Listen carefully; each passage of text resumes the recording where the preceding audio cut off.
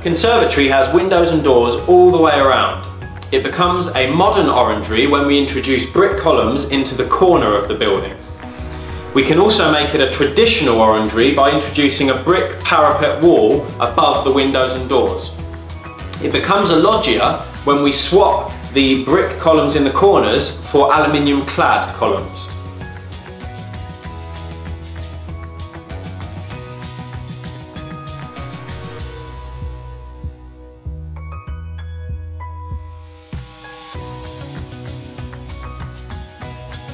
They can all come with our uPVC, aluminium, timber and timber effect windows and doors, and they can all come with the LivinRoom internal soffit with downlights, as well as the exterior cornice.